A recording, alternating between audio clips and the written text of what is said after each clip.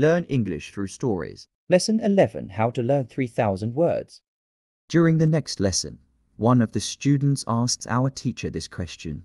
You told us that it is good to know 3,000 words. Where can I find these 3,000 words which are the most important for me to learn?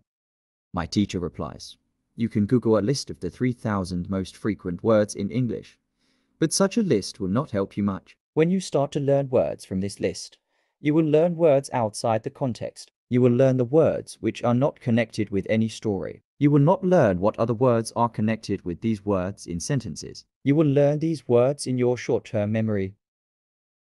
This system works only for some words. These are basic words which describe things and people around us. For example, mother, father, apple, blue, orange, dog, cat, book, car, house, city, boy, girl, water, cinema, or paper.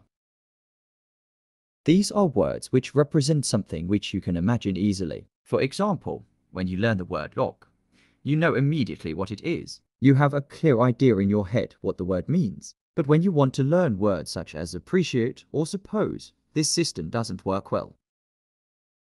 This is a problem many students experience. They start their studying by using lists of words. It works at the beginning, and they believe that they can learn English this way. They don't know that when they achieve the level of 1,000 words, they have to start using a different system. If you want to learn words from a higher level, you have to learn them from whole sentences. If you understand the meaning of a word in the context of a sentence, you will learn the word much better.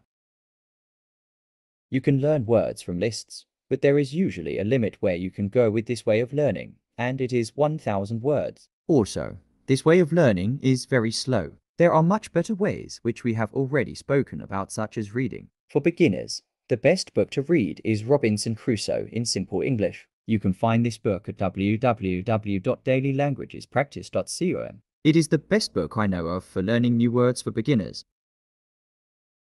There is also one interesting rule which applies here. Every word which is important for you will come back to your life again and again until you learn the word. This is very similar to the way which we learn your own language. When we are children, we don't study from lists of words. We just use the language, and important words keep coming into our lives again and again until one day we know what the words mean. We keep learning new words this way all our lives.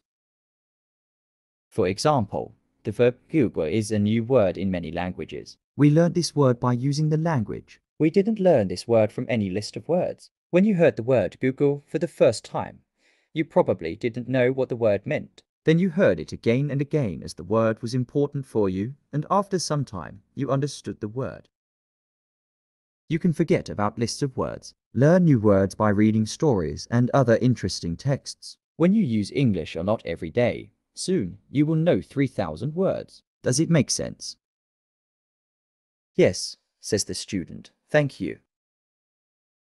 After school, I go to my work. I already know my work very well. Things start to be automatic. I am happy that I understand my customers. It is not very difficult because the conversations are usually very similar. Our customers want some coffee or sandwiches, so the words are usually the same or very similar. My confidence goes higher, and sometimes I start to have longer conversations with our customers. Everything is good, but then something happens. It is a little bit shocking for me.